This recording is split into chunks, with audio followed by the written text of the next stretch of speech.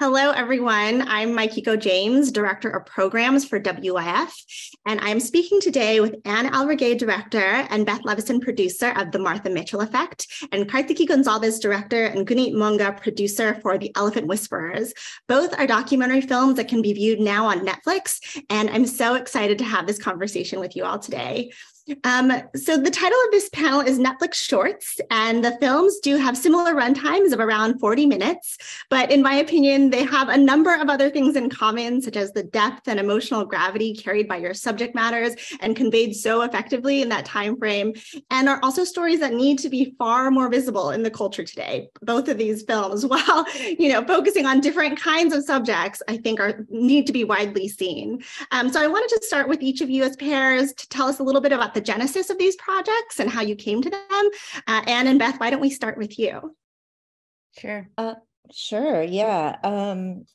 My co-director, Deborah McClutchy, and I sort of heard about Martha originally from a podcast a few years back, around 2019. And, we were fresh off of, or in the middle, actually, of Trump's presidency, and really wanted to tell a female-driven story.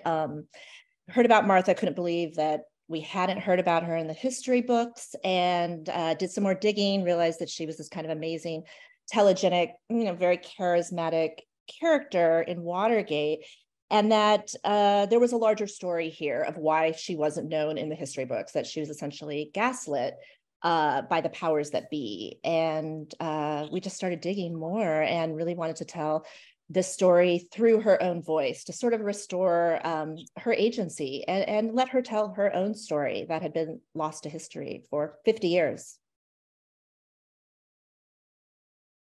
Yeah, and I guess I came to the project. Anne and Deb had shared an early proposal and reel with me, and I loved the project, but I didn't have capacity, and I really wanted to work on it. And so I said, I love this project. I think it's amazing. If, go your own way. But if you need support, or in 3 or 4 or 5 months, just come back to me and things might be better. And I'm really happy that they didn't get traction. And then they came back. And at the same time, I think they were talking to Judith. And so Judith Mitsraki and I came on as a producing team. And that was really wonderful. And I guess I would just say I was so fascinated by the project also because I'd never heard anything about Martha Mitchell. And I didn't have a great education in American history. And, I had learned a little bit about Watergate on my own, but just had never heard of her. And certainly in the popular culture, it was always all the president's men. And I love these opportunities to tell stories that haven't been told or that have been overlooked, especially when they're about women. And so, I came on board and never looked back. And it's just an important and a timely story, even if it's 50 years old.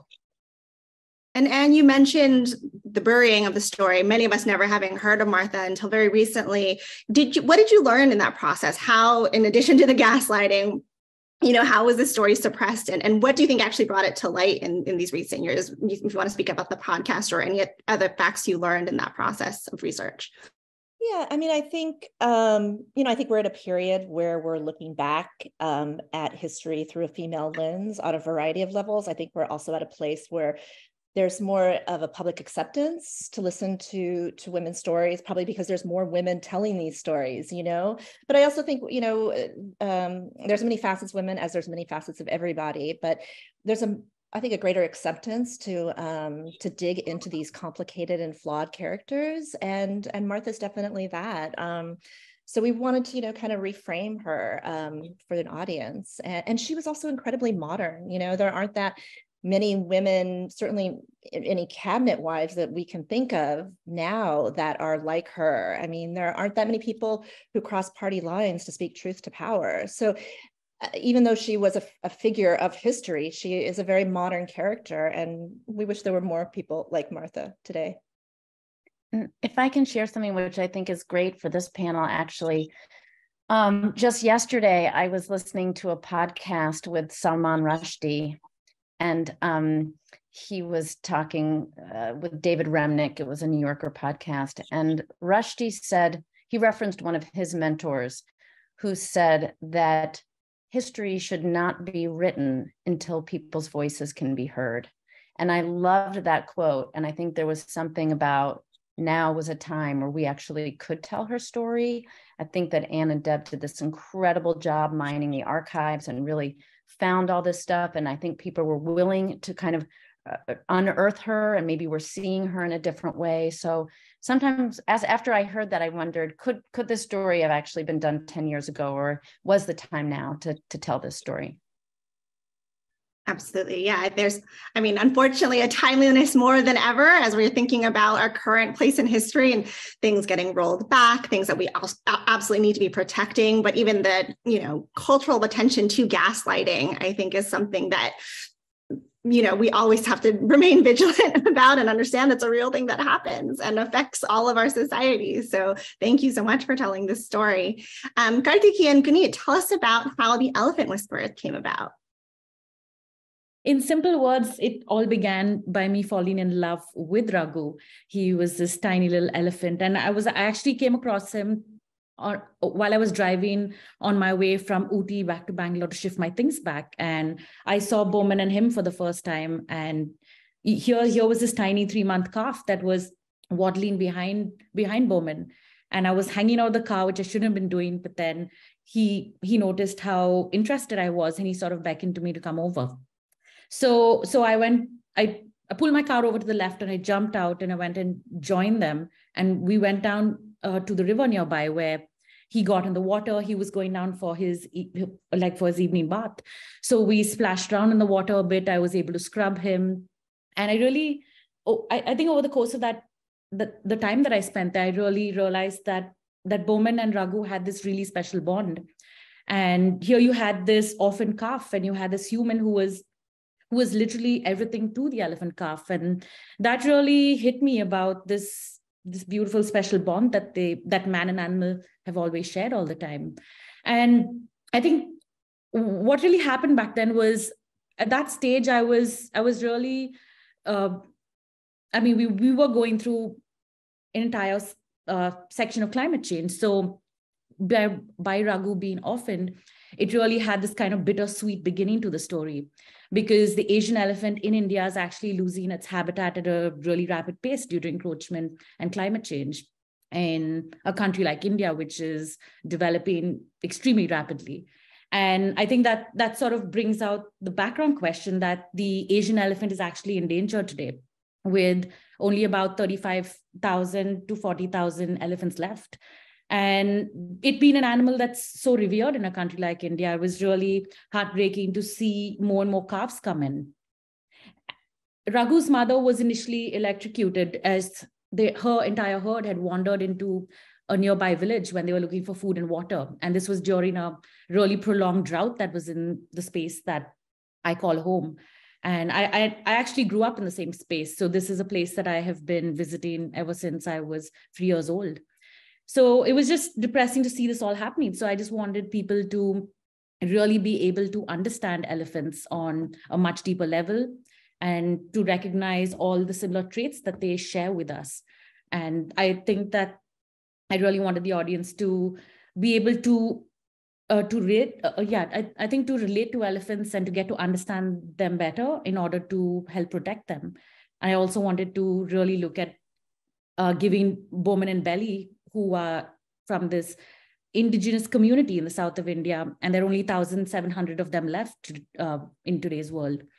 I wanted to showcase the beauty of the way that they live, the way they share their time and space with animals in this beautiful space and coexist so beautifully. That's one thing that I really wanted to focus on.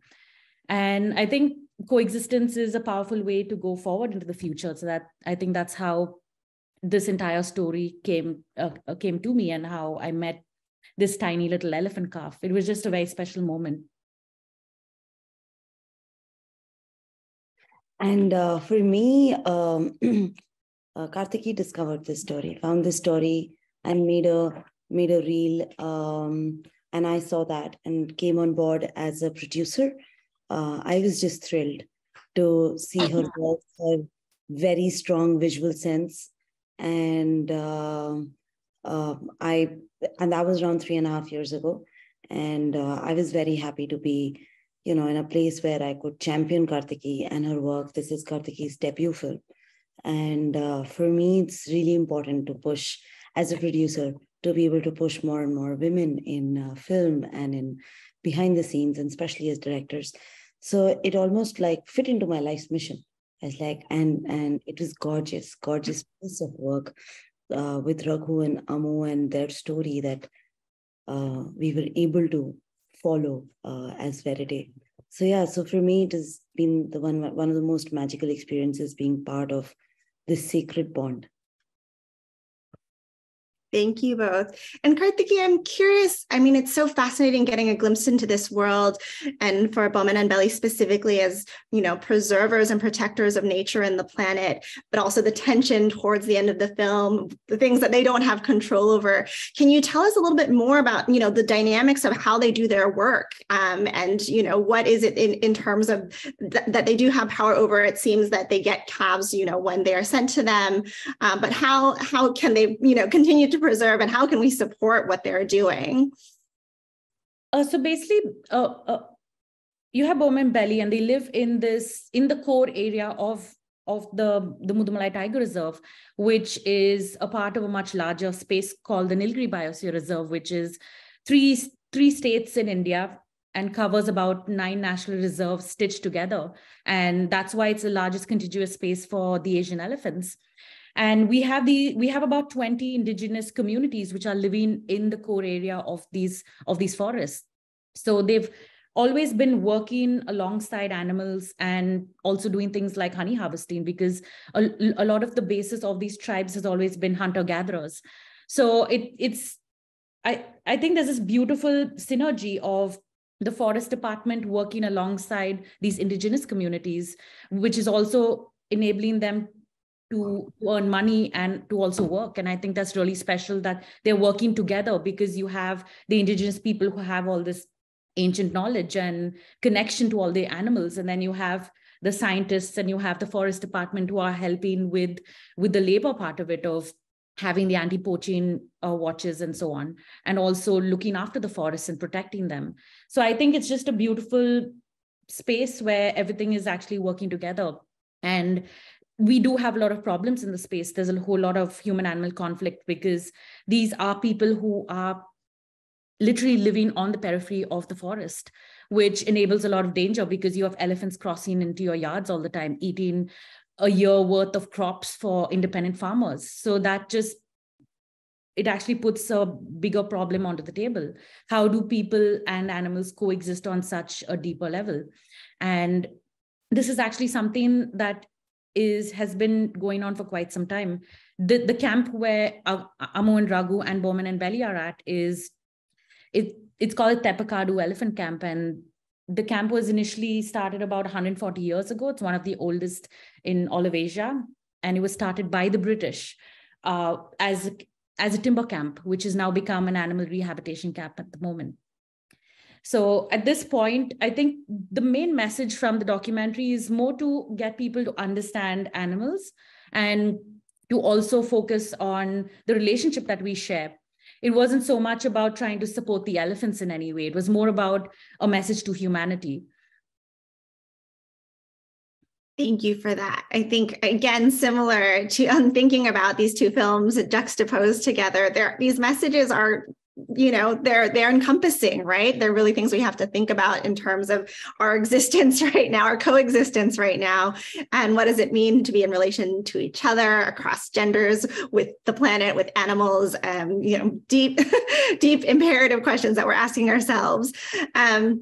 I wanted to turn to both of you, to both teams, about production and how long these films took, from pre into finally getting the distribution.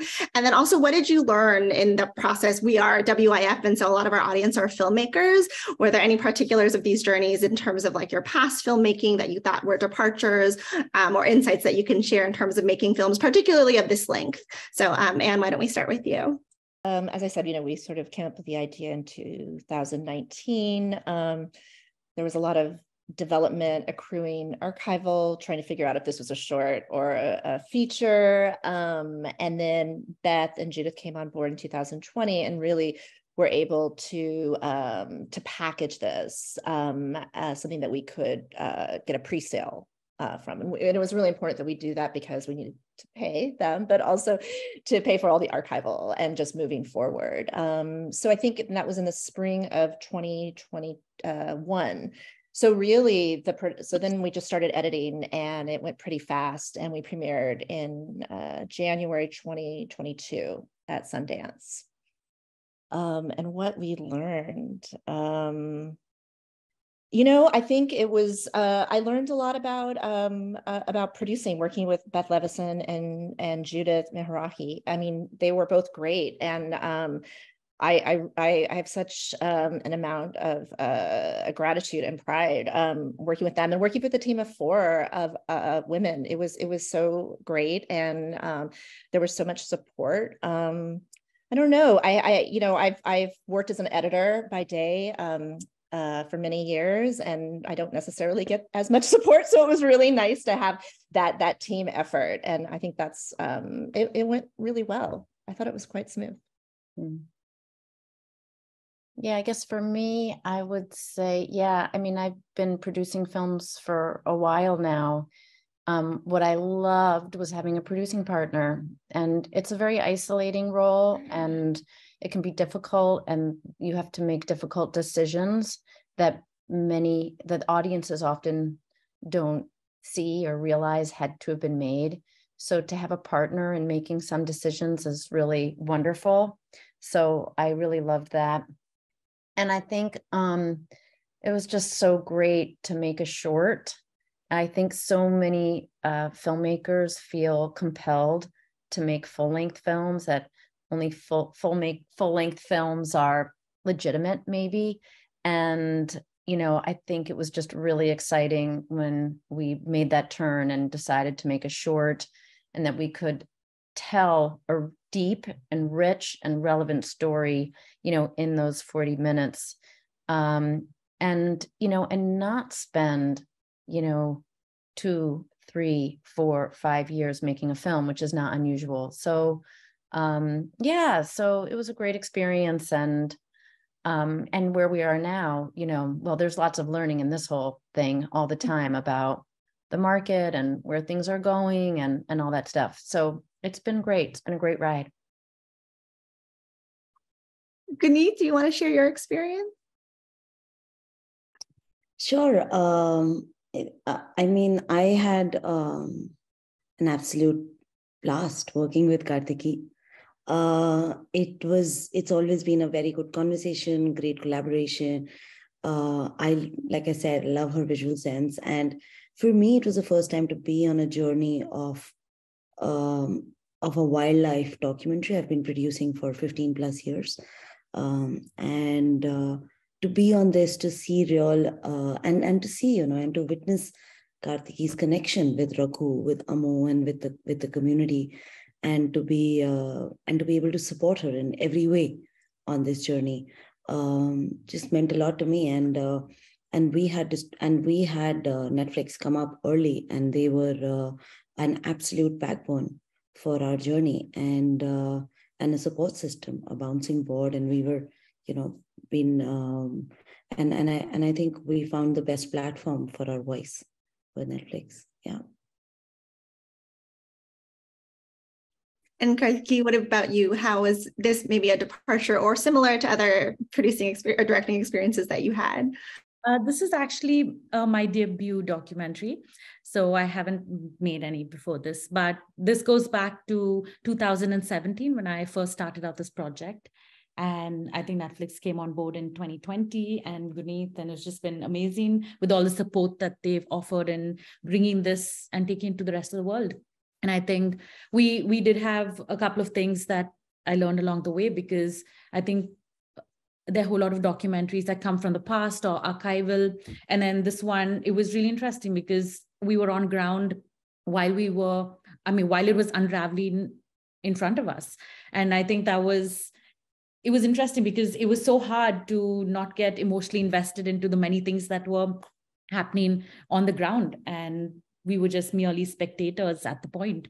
And I think we had a whole bunch of challenges that were being up close and personal with tigers, leopards, wild elephants. And we shot this over 5 years. So we basically documented day in and day out of this period of time. And we had about 450 hours of footage that we were sitting on. And right from the very beginning, the one thing that I really wanted to do is to bring out the sacred bond between man and animal. And that was what really got us through, because we had 450 hours of, we had a little bit of human-animal conflict, we had scientists talking, we had natural history. We were out in the wilderness actually filming tigers and elephants and the ecosystem as well. So it was really hard to be able to come down to 40 minutes and to really keep to the core idea, which was the sacred bond. And I think that cinema really can become more inclusive in many ways. And I wanted to really attract more people who've not had a voice before and to showcase images of our natural world and our connection. And I really just learned, I think one of the biggest things that I really learned was that storytelling is really at the heart of human existence. It can be powerful and change the way our brains work and our hearts and bring us closer to one another. And I think that's such a powerful tool to unite different communities and species and share the beauty of our natural world. And Guneet's been amazing. And it's just really great that I've had this constant support, and since I'm really new into this entire space. So it's been really exciting and a big learning curve. Truly, yeah, I think the editing, I imagine, for both of these projects is a Herculean task, but you did it very well. They're very powerful, even in their short frame. And arguably there's, reason now to have formats and lengths of all kinds, and audiences are so different. So, and speaking of which, I'd love to ask each of you, how are you viewing, the documentary landscape in this moment? Are you excited for where it's going? I think in my time, I come from an impact producing background, and it's changed so much in the last decade. And as makers of these kinds of projects, are you excited or hopeful? What are you seeing that's changing? And then obviously, what are the challenges that we're up against as we continue to move through this rapidly changing industry? And anyone can start. I think, I come from India. Kartiki and I come from India. And there's definitely amazing filmmakers. There's definitely, Indian documentary scene in the last few years has really come up at Sundance, at Cannes, at the Academy, with Rintu's work or Shirley's work, with Kartiki, with, it's amazing to see the rise of filmmakers from India. There's definitely lack of support with the government funds or with public funds, public funding. There is platforms like Netflix which have actually given a voice to us and made something like this happen and nurtured us with the film over the years. So while that is very exciting, I've had a run with Netflix with Period End of Sentence, where I was an EP in 2019. So definitely there are these gorgeous, amazing stories to be told from India. And while the time is right, there are filmmakers, there are challenges with funding. There are challenges with the years that it takes to put together a documentary. But yes, with the emergence of digital platforms, there is support. There's definitely support, but we can do a lot more from the place where we come in. It's an exciting time for sure. Wow, I love that. I'll add on. Sanguine. Oh, sorry, you go, Kartiki. No, just one small sentence. No, I was just, from everything that I have seen, I think in the past, it's been sort of the parachute sort of filmmaking, where people have been coming from outside into India and telling stories from the country. But I think that we actually live in a space now where we have so many stories, but where I think, as Guneet mentioned, the funding is really hard. And I really hope that this being on a global scale really just helps other filmmakers to come out with their work, to put their stories out in the world, because The Elephant Whisperers is such a tiny film from a very small place, and this Indigenous community that's really gone out to the world. So I just hope that this really opens doors to other filmmakers to come out with small, unique stories from any part of the planet. And it's just really lovely to also have a space to have locally made films go out from India. I think that's really important in allowing us and our country to have a voice. I guess I would just say I really appreciate that perspective and how sanguine you are. This is something I think about all the time. I think the market is really changing and the landscape is really changing, and we've had lots of streamers reduce the amount of content that they're creating, and some streamers or some divisions have gone away that were supporting documentaries, and we're really seeing the commodification of content and the commercialization of the documentary form.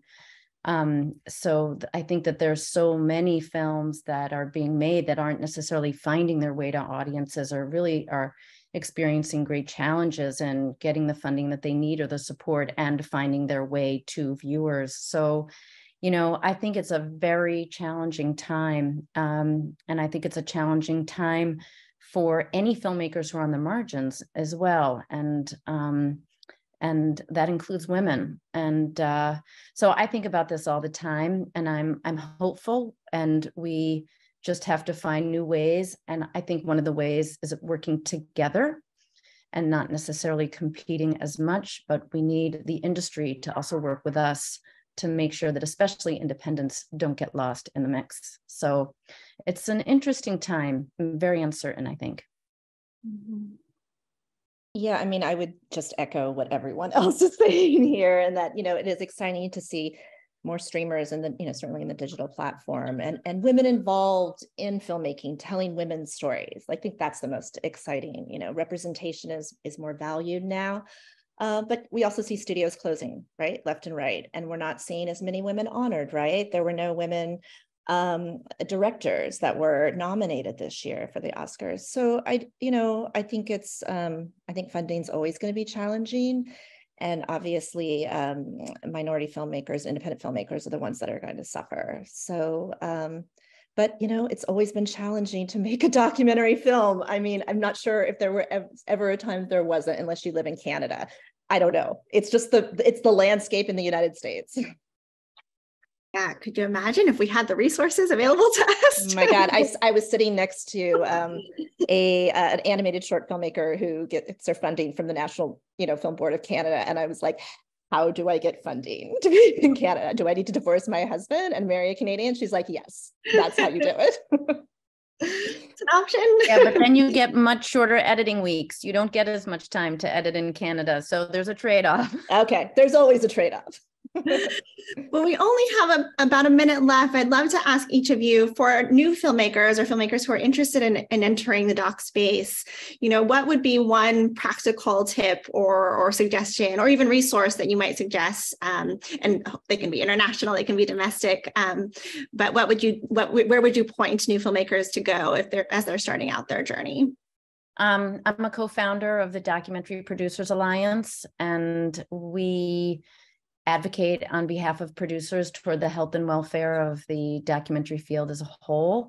We are really committed to emerging producers and producers of all experiences, level of experiences, wherever you are in the world. So we do a lot of educational work. So I would encourage folks to check out what we're doing. I think that producing skills are really so essential in this landscape that is difficult, and knowing how to navigate and seek funding and build relationships and find partners. So so I'm making a plug for the Documentary Producers Alliance. And I would also just say, my other piece of advice is find someone you trust, find someone that you can work with. It's very hard to do this alone, and it is isolating, and it's a complex craft and business. So yes, find your community. I think that's very important.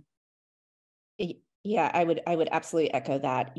Find a peer group of people that you like, that you love to collaborate with. This is a collaborative medium.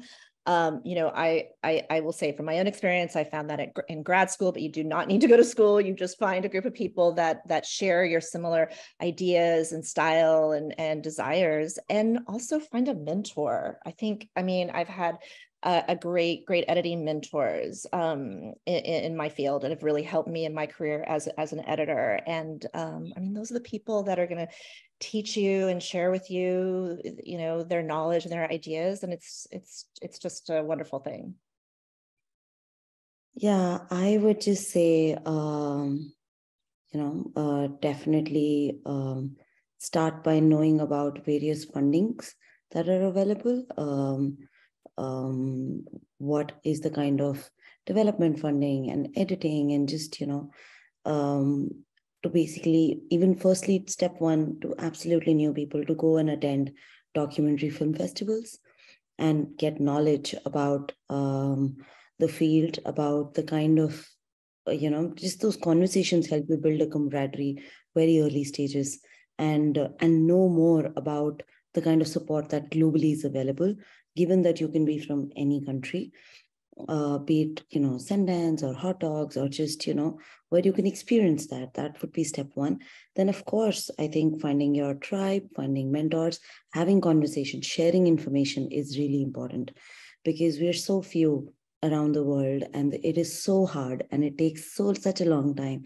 So sharing and doubling down on each other, championing each other, I think is at the core of it, because that's the least we can do, I feel, as we go along, because this is just following your passion for so long and putting an important piece of story out there. So I think doubling down, when you find your tribe, double down on them.